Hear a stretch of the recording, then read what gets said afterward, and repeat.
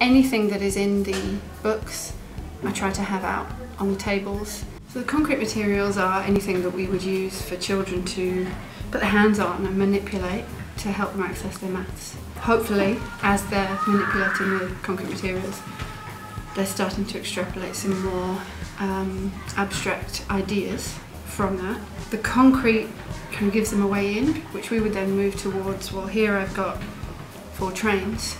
Maybe I could draw a picture of 4 trains, and that might move towards, as they get older, 4 blocks or a bar model that shows 4, eventually moving to knowing that 2 and 2 is always 4.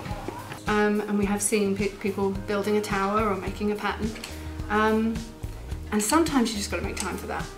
But also, those children who really like to play with the materials, great to get them to help you set up a playtime. You just come and you can sort these for me now.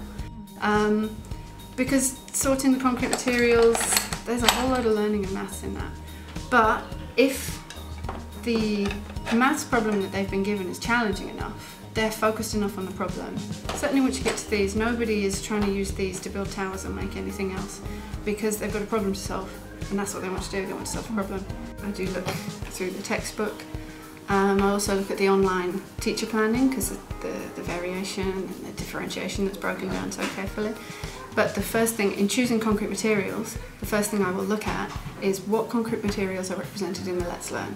If there is a picture of some number discs in the Let's Learn, I would expect them to use them in the anchor task. Just to make that connection, because the Let's Learn should be so closely connected to everything that comes out in the anchor task. And if they see a new represent where they use number discs and we don't have those, that creates a barrier. Whereas if they open the book and they say, oh look, they use number discs, I use number discs. Did we lay them out the same way? Did we lay them out differently? We can then interrogate the maths, which is the point of it all. Anything that is in the books, I try to have out on the tables, occasionally on the windowsill for them to grab, but most of the time it'll be quite explicit. This will help you today. But then they can still choose what they use. If you enjoyed the video, then why not hit the like button? Also, don't forget to subscribe to the channel if you haven't already done so, to stay up to date with our latest videos.